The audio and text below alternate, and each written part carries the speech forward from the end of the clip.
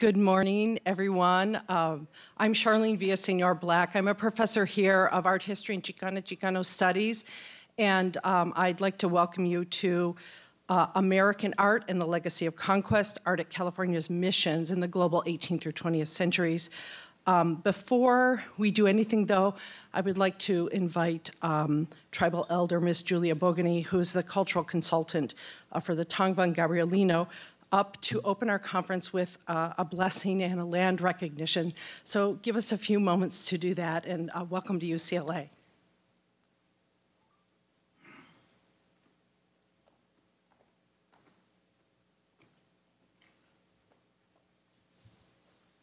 Thank you.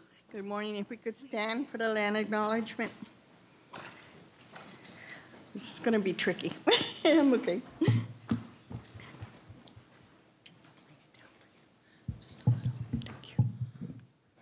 I'm Julia Bogany. I'm the cultural officer for the Tongva of San Gabriel. We, the indigenous people, the traditional caretakers of this landscape, are the direct descendants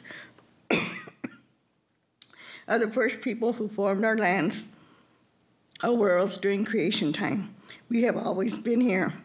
Our ancestors prepared and became the landscape and the worlds for the coming of humans with order, knowledge, and gifts embedded in the landscape.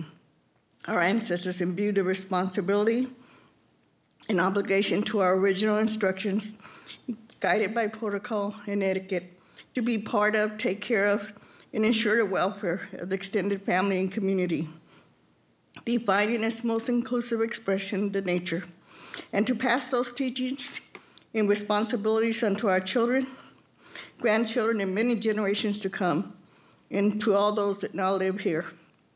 I'd like to thank you for being here this morning, and thank the Creator for traveling mercies and for just ask Him to give us a great day today, and we learn a lot together in harmony. Wishkahe. Well, good morning. My name is Chon Noriega, and I'm the director of the Chicano Studies Research Center, and we're very honored to be able to present this in collaboration with our sponsors. First, I would like to thank Julia Bogany for the land acknowledgement and the blessing. And for those of you that are visiting UCLA, to also point out that it's been 2.5 months since the land acknowledgement actually became part of UCLA policy. And this was an outcome of an effort by Native faculty to really raise the level of consciousness on the campus, in particular with the administration. And I'd like to point out Mishwana Goman and Shannon Speed, who's the director of the American Indian Studies Center. This conference today is very much in the spirit of that change, of the effort to acknowledge and to respect the perspectives, the rights that have long been ignored and upon which the world we live in today has been built. And you'll hear more about that and the attempt to really bring a set of perspectives that have not been part of the discussion of how we talk about American art history and the ways in which we think about the cultural history of this place. But what I'd like to do, first of all, is in the spirit of the land acknowledgement, to have an acknowledgement of all of the staff who are making this event possible today. And that includes the staff of the Chicano Studies Research Center and of the Anderson building here, and of course the staff that will help us be well fed and fueled throughout the day.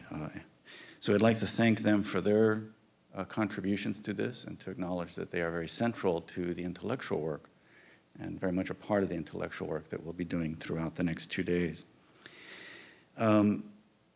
I'm very pleased to say that we have support from the Critical Mission Studies project, and you'll be hearing more about that shortly. The UC Mexico Initiative, which is housed at UC Riverside, and the UCLA Department of Art History.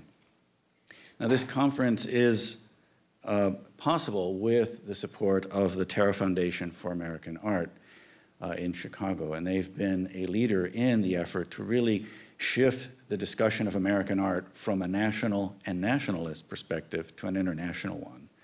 And we're pleased that they, with some nudging, were willing to recognize the indigenous populations as part of that framework, to really think of it as sovereign within its own framework, and to support this effort.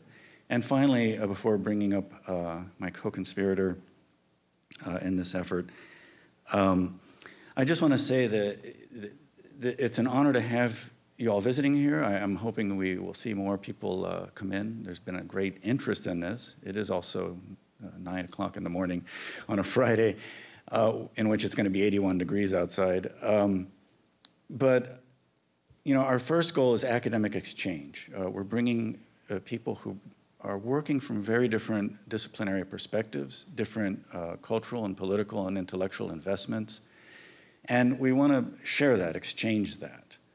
But I think we also have a larger opportunity, and it's part of the reframing that we're doing. And I know almost every one of you are engaged in a process of reframing existing intellectual and disciplinary and cultural frameworks.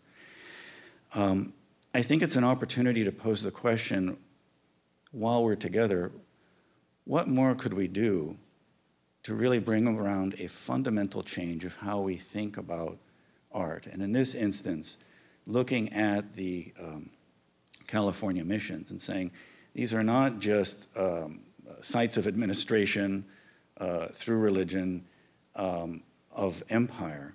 They are that, for clear. They are not just part of a romantic and nostalgic sense of history that the United States kind of puts forward in lieu of a more accurate history of what we now call diversity. They are the first museums in this hemisphere, in one respect. And we want to think about how can we take that and make good use of it? How can we take that and discuss it from multiple perspectives and see where we can take it? This is not about finding one perspective, one right way of understanding it. In a larger sense, it's about a struggle to acquire, to ensure access to the material history by which we can come to a more complex understanding of how we got here, who we are, and how we can position ourselves relative to that history going forward. As you know, we're celebrating the 25th, and it's not really, it's an odd celebration, but it's a celebration of the 25th anniversary of Proposition 187. And you'll be hearing a lot about that in the radio and in the press.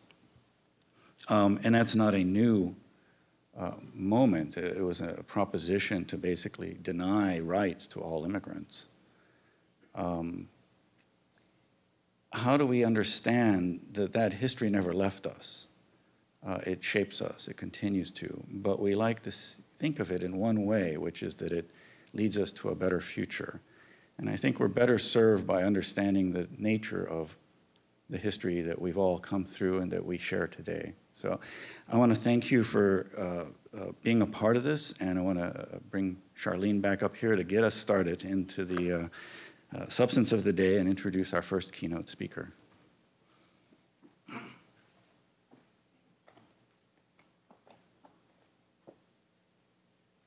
Thank you to everyone for being here. We're hoping at this conference to forge a new engagement with the history of California's missions, vastly mythologized and profoundly understudied still, through reconsideration of the missions as both physical sites and foci of interpretation. Our speakers today and tomorrow pursue new research that surfaces Native, Mexican, and Mexican-American voices, as well as global viewpoints that impact the history of California, the US, Mexico, and really global history at this time. Reflecting trends in public history over the last decade, the research presented fosters more complex, multidimensional public engagements with difficult histories. The conference is inspired by the multi-campus research program initiative grant that we have. We're very grateful for that. The Critical Mission Studies at California's Crossroads. I'm one of the 4 PIs on that, in addition to Professor Jennifer Shepherd-Hughes of UCR, Ross Frank of UC San Diego, and Rene Ramirez of UC Santa Cruz. We're also working with 4 California Indian PIs, Professor Eve Chavez of UC Santa Cruz, Stan Rodriguez of UCSD and Kumeyaay Community College, Jonathan Cordero of Cal Lutheran, and Val Lopez, Tribal Chair of the Amamutsin. So many of them are here today at the conference, and you'll hear from them.